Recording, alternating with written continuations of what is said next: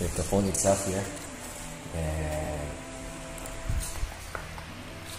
charger, charging cable, and of course probably this QC2 nevertheless. See, yeah, it's a QC2 charger.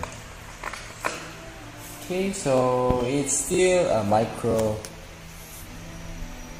USB charger port. Okay, so let's see everything on the side. So IR, jack, mic in, no, it's the noise cancellation mic instead. So volume rocker, power button. Definitely this is a plastic, dual camera back, and LED flash, and of course the fingerprint scanner. Loudspeaker, mic in, and of course micro USB. Up front, the teardrop notch. Okay, so we'll peel this off.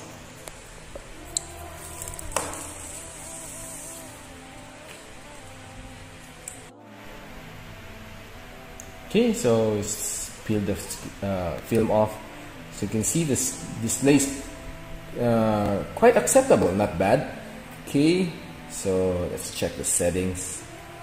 Okay, it's a global ROM Redmi 7, Snapdragon 632, Octa-core 1.8, 3GB of RAM, and probably 32GB of storage.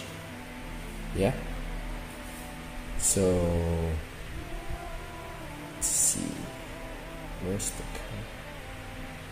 Okay, see the camera.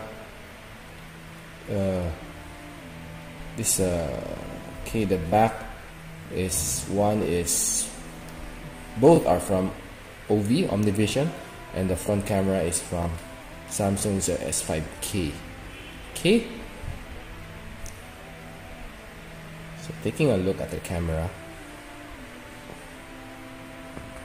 Okay, the Pro mode, you can see 32 seconds of shutter speed, ISO 3200. So it's not bad. Let's see the video settings.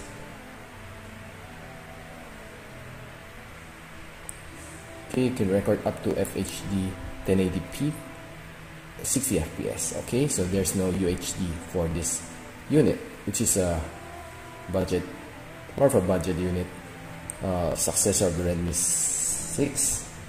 Okay, so I guess that's it for now, and yeah, just stay tuned for my other testing for this phone, for the Antutu test, for the camera's picture samples, and other things that you would like to know.